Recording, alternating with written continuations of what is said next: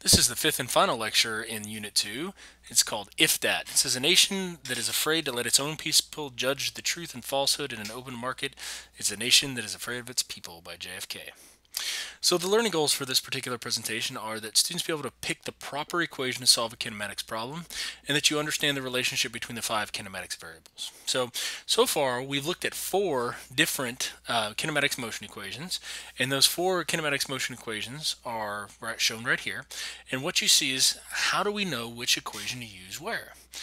And how we do that is, each one of these is a combination of these five different variables. You have initial velocity, you have final velocity, you have displacement, you have acceleration, and you have time. But in each one of these equations, you are missing one of these variables. For example, in the equation that's missing time is A equals Vf squared minus Vi squared divided by 2 delta D. The equation that's missing final velocity is delta D equals VIT plus 1/2 AT squared. The one that's missing displacement is A equals VF minus VI over T.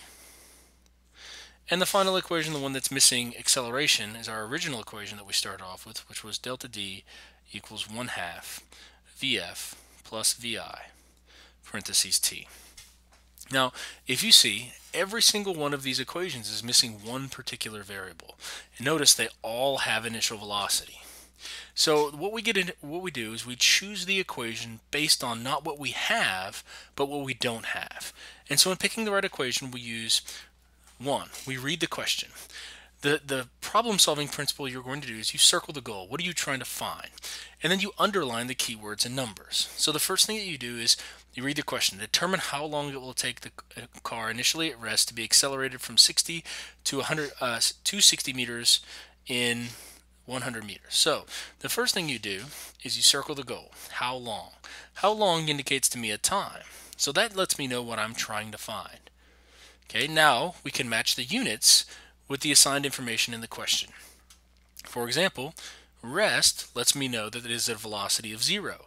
So I can say that the initial velocity is 0. When I say 60 meters per second, that means that the next velocity has to be a final velocity.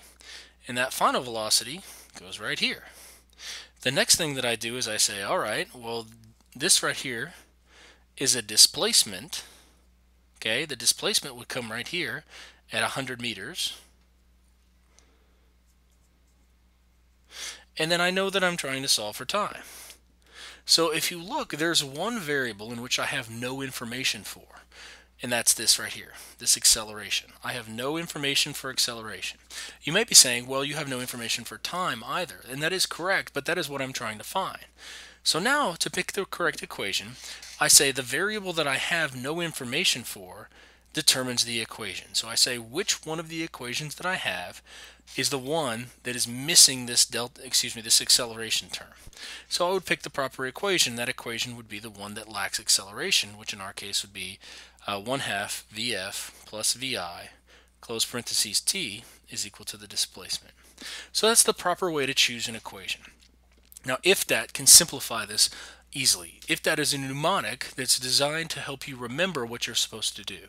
Ifdat stands for initial velocity, final velocity, displacement, acceleration, and time.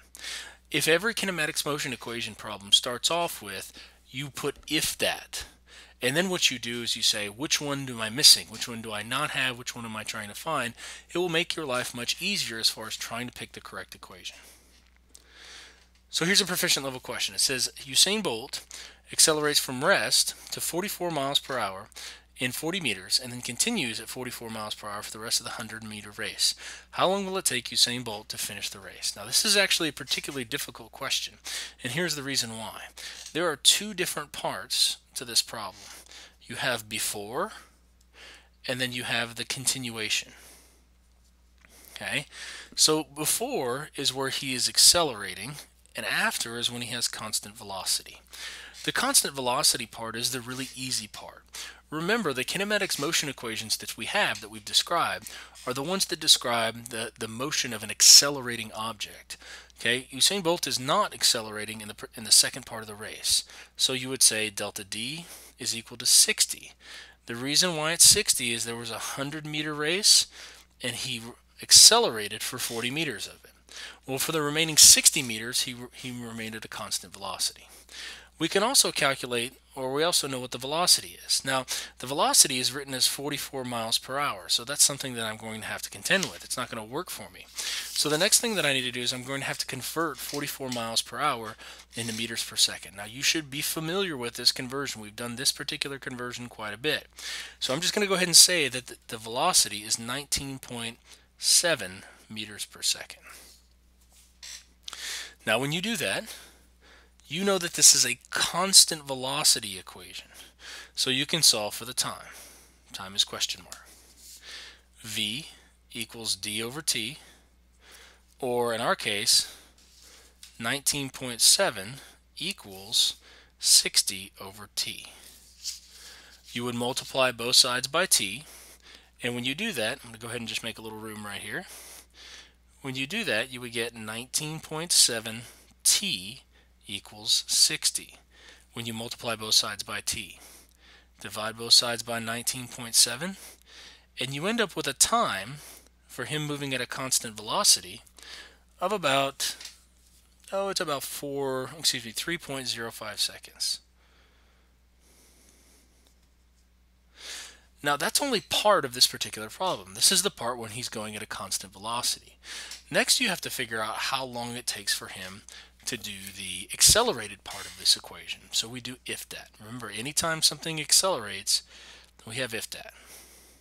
Now, I know it says how long will it take Usain Bolt to finish the race. So once again, I'm trying to solve for time. Acceleration doesn't say it here. This 44 miles per hour I know I've already converted, so I know that that's the final velocity of 19.7 meters per second. I know he started from rest, so I know I have an initial velocity of 0. And that I know he accelerated over 40 meters. So acceleration is the one variable that I don't have or care about. At that point, I can choose the equation that doesn't have acceleration in it, and that would be delta D equals 1/2 VF plus VI t.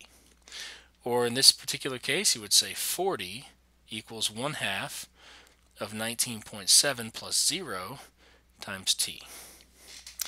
In order to solve this, you already have a t that's kind of here by itself, but you've got to get rid of these other terms. The easiest thing to do is to go ahead and say 19.7 plus 0 is a number, then divide that number by 2, and whatever that particular number is, then you would divide both sides by that number. And if you were to do the math out, it looks like it'd be about 9.85. So if you divide both sides out by 9.85, you end up with a time of 4.07 seconds. So now the question is this. I have two times. I want to know how long it'll take him to finish the race, but I have these two times for the two different parts of the race.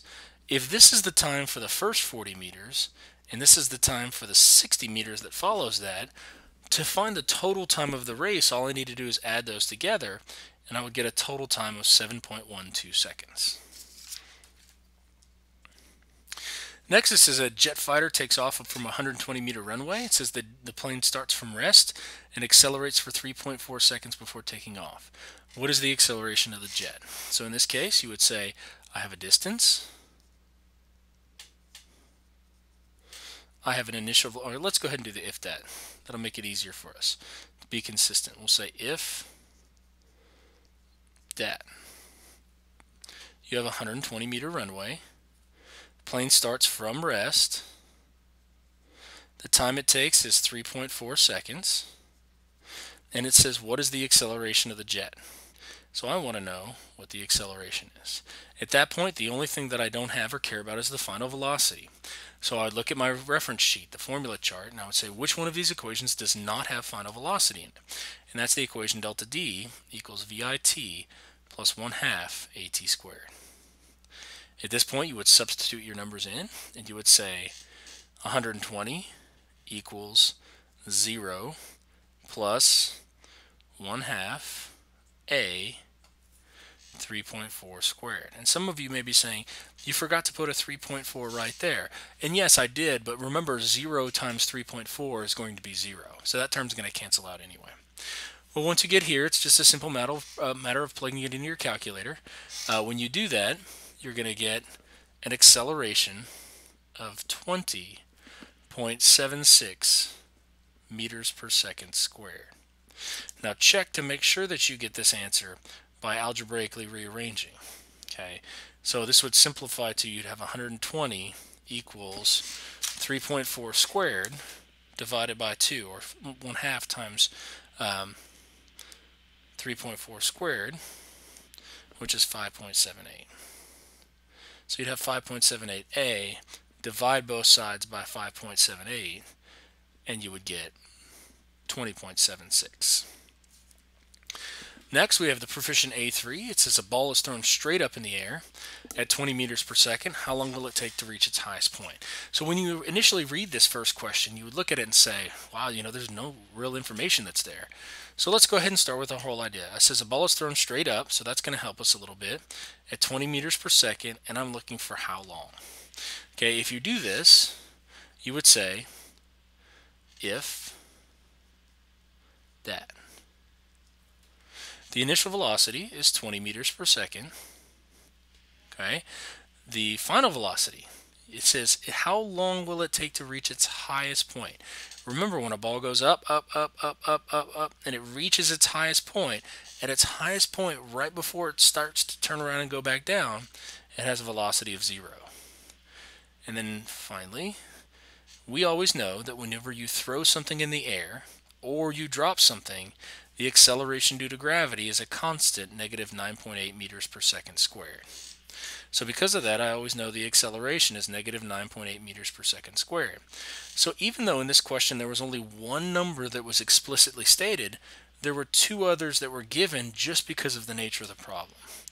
Now the question asked me to solve for how long, so in this case I don't care about distance or displacement at all.